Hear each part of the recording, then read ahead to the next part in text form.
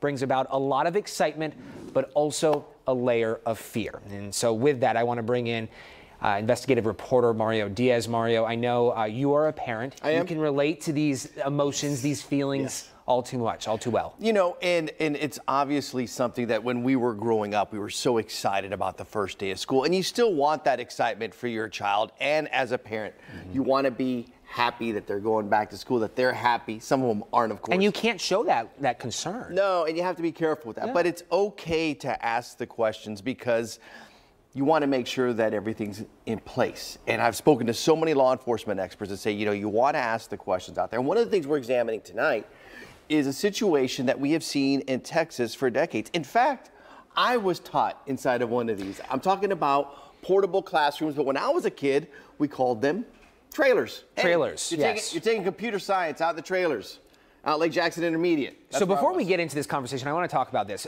About a month ago, I think it was, we all came together, producers, reporters, anchors, managers, and we talked about just this.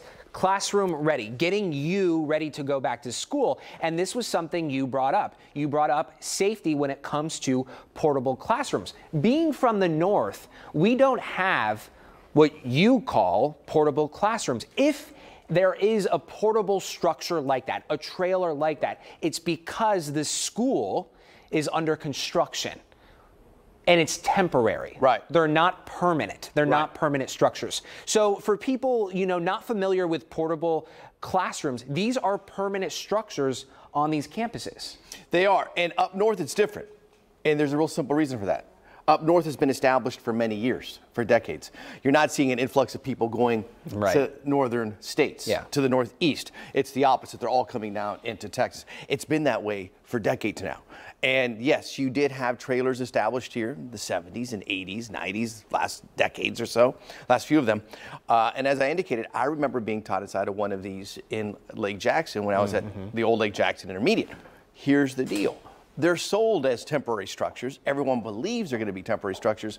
However, because of the population boom that we've seen here for the last few decades, they are kept in place for quite some time. We are seeing some school districts now who are cutting back. I can tell you that, in fact, at my son's school, he was taught in a trailer last year, but that trailer's now gone this year. They're getting rid of them. Which is a great sign. Yeah. But the issue that I wanted to examine again is an issue that we examined in 2018. How safe are these trailers, Zach? And the reason why is because a trailer is completely built differently than a brick and mortar school. When you have a brick and mortar school, Starting with the foundation. Absolutely. Right. But when you have a brick and mortar school, you have bricks, you have concrete, you have that all built into the structure. But a trailer is very thin. It's not the most concrete durable of structures. Yeah. Right. So, and that's been a concern that law enforcement has had for quite some time, because a bullet or a round can penetrate very easily through these buildings. So we examined that. We talked with officials about what can be done differently. We talked with law enforcement about what kind of questions you should be asking your school if your child is inside a portable trailer. Again, we want you to be excited about the school year. This is the times that we live in. Parents have these questions and they ask these questions. Yeah. And school districts now are prepared to answer them as best as possible. Fact of the matter is, school districts, they don't like the trailers. Right. Because it isolates the child from the school. Yeah. Okay? Now, when you're inside together, you're all inside of the same building. They want to have that community. Exactly. Yeah. Great word for it, Zach. They want to have everybody in the same room. They don't want them to feel isolated or separate or different.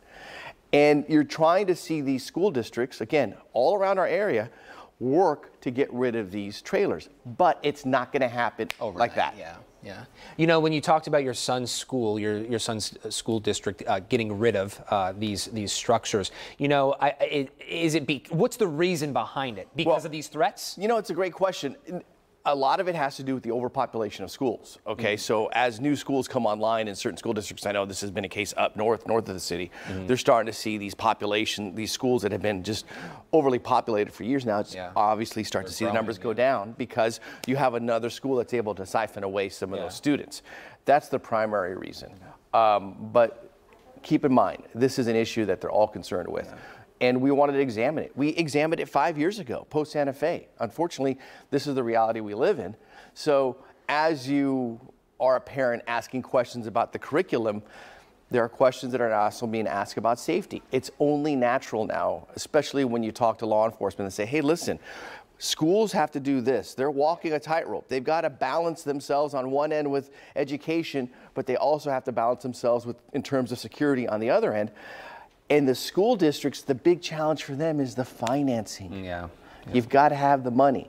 And that's also the challenge with this. When we talk about these portable classrooms, I don't mean to be ignorant by any means. I'm just not familiar with it. Are they broken up into grade levels? Like when you have one portable unit, right, what's in that unit? What's in the next unit? So you have different grade levels in different inside different portable trailers. What was interesting in 2018 when we first examined this, okay? Zach, you're right here. Just imagine if you're right there, okay? I was able to literally walk up to a trailer at a school in Fort Bend County, right up to the trailer along with my photographer. If we wanted to, we stayed on the sidewalk. There was nothing around the trailer. No perimeter, yeah. So you have this very thin material of construction, as we examined and as we showcased back then, just being completely unprotected. Now, all schools have fencing around them, which is a great addition. But as we've heard from individuals, especially from the teachers union, anybody can hop a fence. Anybody can get right over the fence. What I saw in our investigations this time around is that we went to various school districts, various campuses. You saw in most cases the trailer being far away from the school. Again, you're the school, you saw the trailer being back over here behind the school. Still on campus. Still on campus. Yeah. However, there are some more established schools where the trailer is literally right beside the street. And anybody can just get right over if they wanted to. That's the challenge. And law enforcement is thinking about that. Law enforcement has ideas of what needs to be done. Ideally, you fortify a school in terms of a portable classroom to where it's virtually bulletproof. Can it be done? Yes, there are companies out there that are able to make it as safe as possible. You want to make sure that door jams are there. You want to make sure that there's really no glass. But now you have all glass on the first floor has to have that window film in the state of Texas to prevent any kind of round that can get through and shatter it. So it can be done, but again, it comes down to what? Money. Money, money, money. Okay, this is one of many layers. And then you have weather. When I think of these units, I think of also weather. Right, too, you're right. I mean, you talk to a meteorologist, they'll tell you one of the most dangerous places to be inside of a mobile home or trailer. Exactly, because the foundation just isn't there. The construction just isn't there. They're serving a purpose. They're serving a need. My son thrived inside of a portable trailer. He had his best school year last year. Of course. So they're still being taught. They're still having great memories. It's the outside factors that, again, unfortunately, because of the times, we have to examine beforehand, because the last thing you want to do is say, hey, well, why wasn't anybody talking about it? The fact. Exactly. What time does the report 6 o'clock tonight. We have this report coming up at 6 o'clock. You can see between now and then, you can go back in time. You can look for our old story. It was in 2018.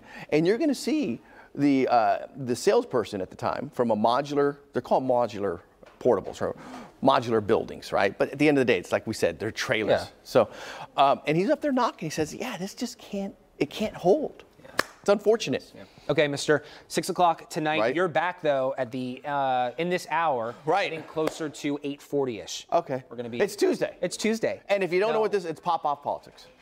8:25. Oh, you have less than 15 minutes. Okay. That was Sam in my ear. Yes, pop-off politics. Well, I'm glad, because I was told that. Hey, but Lucy, if you have questions for us, this is what you want to do, right? Yes, you want to text the word classroom to the number you see there on your screen. That's 1-866-996-5772.